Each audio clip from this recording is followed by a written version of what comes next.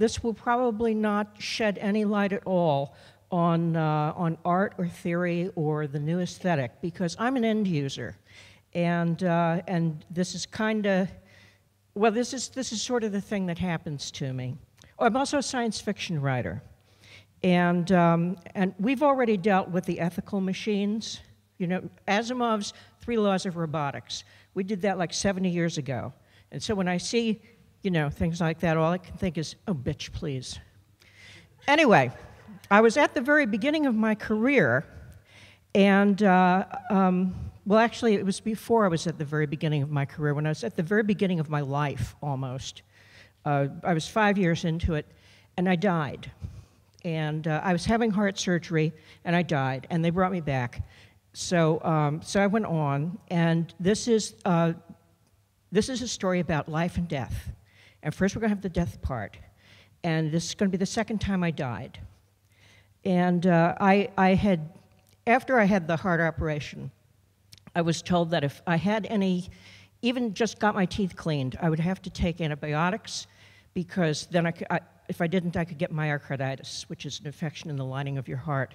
So, I was used to this routine where I'd take antibiotics for a week, go to the dentist, and then take antibiotics for the next week. And I may be the reason why there's, you know, antibiotic-resistant organisms, but I just did what they told me. I'm an end user. So then this time when I went to the dentist, I was going after I'd had an infection and I'd been treated with penicillin, and 6 weeks later I had to go to the dentist, and they said, oh, we've changed the procedure with the antibiotics. You take a whole bunch just before your appointment, and then you take the rest of it for like 2 days afterwards or something. I said, wow, that's different. So I looked at the dosage, and they were going to give me 1 gram of penicillin. And I thought, wow, that's a lot of penicillin all at once. I'd better watch for a rash. And 20 minutes after I took the pills, I went right past the rash stage into anaphylactic shock. And I was home alone, and I knew that the problem with anaphylactic shock is you start swelling up and your throat swells closed and you suffocate. But I was going too fast to swell up that much. And when your blood pressure is dropping that quickly, you become very calm because you're too stupid to be scared. And so I was very calm, except that I was itchy, because I did have finally the rash stage in the middle of swelling up and then swelling down again. And so I called the dentist, and I must have sounded very coherent, because he said, oh, well, you just get in the car, and you come down here, and I'll give you a shot of, you know, whatever antihistamine it was. So I said, oh, okay. While I'd been talking to him, I'd been stripping my clothes off because I was itchy, and I had to scratch everywhere. So by the time I got talking with him, I was buck naked. And I thought, oh, I can't put these clothes on again because I was itchy. So I started to walk to the laundry basket, and every time I started to walk, I started to pass out. So I had to crawl on my hands and knees, and I just pulled stuff out of the laundry basket and put on whatever I could. And then I crawled back down, and I got my purse and my keys, and I thought, you know, if I can't walk without passing out, I probably shouldn't drive. So now this is Overland Park, Kansas, and you can't just walk outside and hail a cab. And you actually can't even just call a cab. So but I found a cab company, I called them, and they said, we can have someone there in an hour. And I said, they said, is that okay? I said, no, I won't be here in an hour. So I hung up, and I called the emergency number. In America, it's 911. So I had a moment of pause where I was going to dial 9, and I couldn't find the 11 key. But then it passed, and I just pressed 1 twice, and it worked.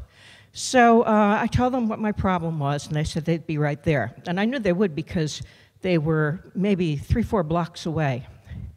So I thought, okay, now what do I have to do? And I kind of flashed back in my mind all the other times that I'd been in an emergency room.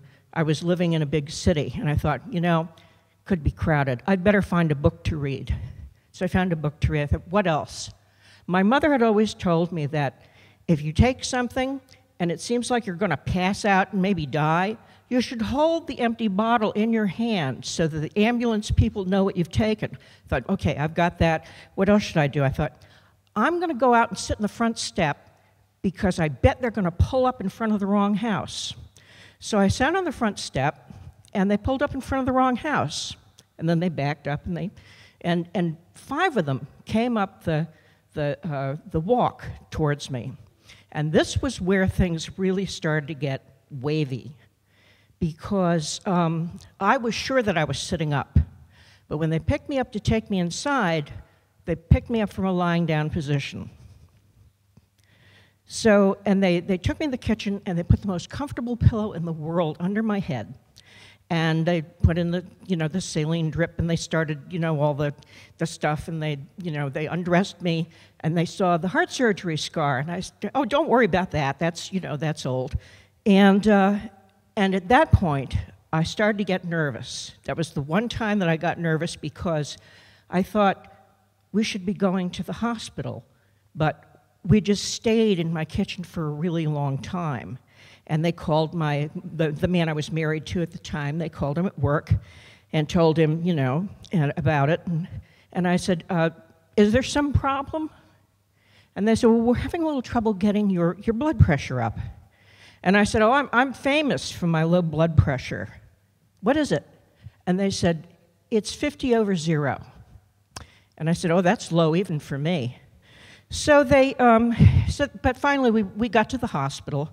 And then everyone I ever met in my life came to see me as I was lying there for, I don't know how long. And my face was still a little swollen. And my then husband came in and looked at me. And I had looked at myself in the mirror just after I'd called the ambulance. And I thought, God, I hope I don't have to stay like this, And I said to him, how do I look? And he said, pretty bad. So a little while later, I began to kind of get more alert. And one of the paramedics came back, and he said, how you doing? And I said, good, you? And he said, I just wanted to see how you were, because we don't know how you did it, lady, because you were dead when we got there. And it still didn't penetrate. And finally, this very fatherly doctor came, and he gave me a shot of something, and he gave me a prescription for something else, and sent me home. And the whole time that I was home, I just couldn't stay awake. I just couldn't stay awake at all. I just slept the day away. And at one point, I woke up in sort of early evening, and I said to my husband, I'm sorry, I don't know what's wrong with me. I just can't stay awake. And he said, when you almost die, it takes a lot out of you. And then it began to kind of penetrate. So 9 days later, we had our 6th wedding anniversary. And we went out. We had a great time. We had a lot of fun. And then we came home, and we had even more fun.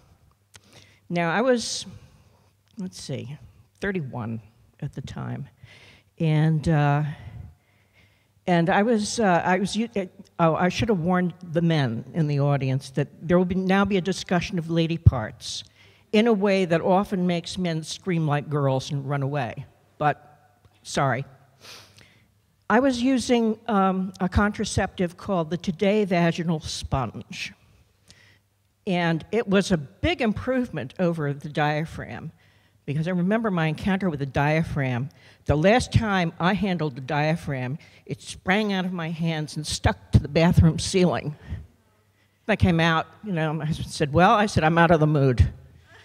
So the Today vaginal sponge was a big improvement. It just was soft, and it had lots of spermicide. It just, And so we proceeded to have a wonderful night. And then the next morning, I couldn't get the bitch out. Not my husband, the sponge. And I tried. He tried. And then he came in from the kitchen with salad tongs. And I said, "Get away from me." So I looked at the box, it's like problems. What to do if you cannot get the Today vaginal sponge out? If you cannot get the Today vaginal sponge out, if you cannot remove the Today vaginal sponge, please go immediately to your nearest emergency room, as you are in danger of anaphylactic shock. I thought, I can't win. So I said to my husband, "Take me to the emergency room." And he said, "No, I'm going to mow the lawn. You go. It's your problem." This contributed to the divorce, I'm sure. And I was mad. Boy, I slammed out of the house, and I got in my little car, and I drove to the emergency room. And it was a Sunday morning, so, it was like I was the only one there. People behind the desk were, they were doing crosswords, and they were filing their nails. And I came up, and I walked up, and the woman behind the desk said, "Can I help you?" And I just burst out laughing. And I told her what my problem was, and she said, "Just go right back." So I was sitting, waiting for the nurse to come, and finally the nurse came, and she was having a lot of trouble keeping a straight face. And I looked up at her, and she said my name, and I said, "Yes, it's me." She said, "And where is your foreign body lodged?" And I thought, oh yeah, all the guys that they've seen come in, I backed into a doorknob, I fell on a plunger. And I said, "It's a contraceptive sponge." So we had a good laugh, and she took me and put me in the, in the stirrups, and I'm waiting for the doctor, and the doctor comes in, and it's the same doctor. And he did a double take, and I did a double take, and then I went. So the Today vaginal sponge was removed without a second occurrence of anaphylactic shock. But the nurse took me aside just before I left, and she said, "You should know that it was out of position, and it might not have been effective." Now, my son is 27,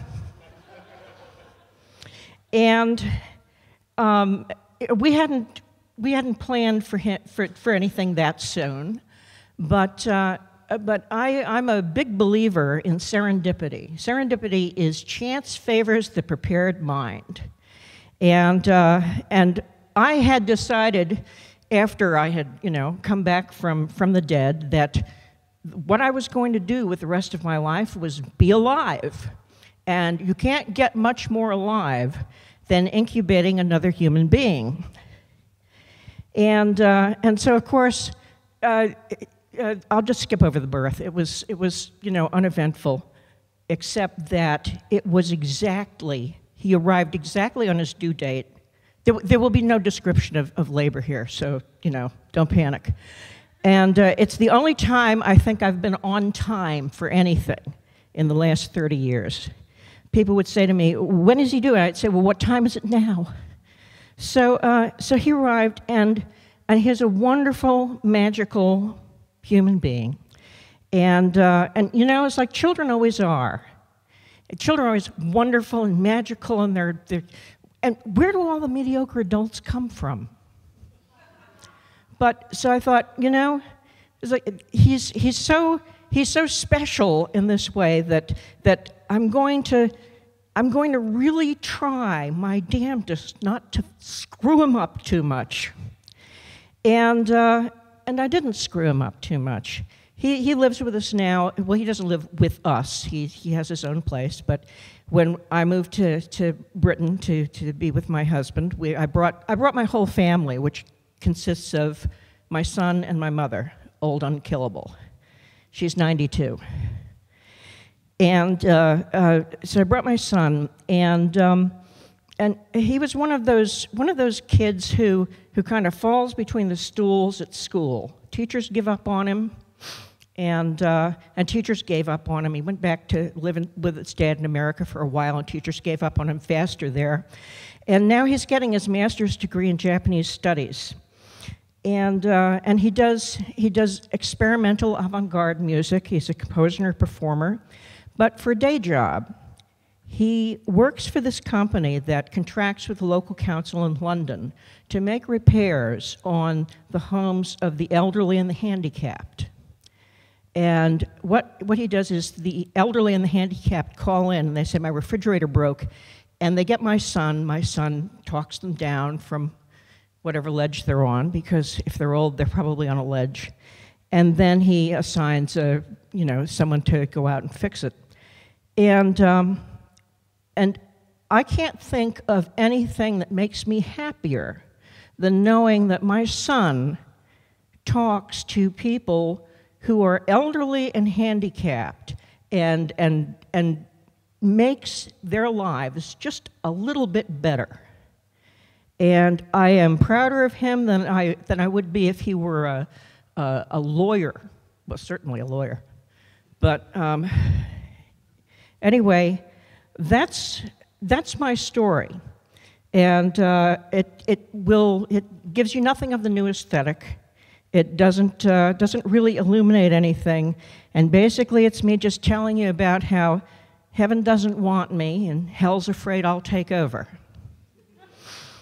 But I am a science fiction writer, I'm a storyteller, and that's the story I've told you tonight.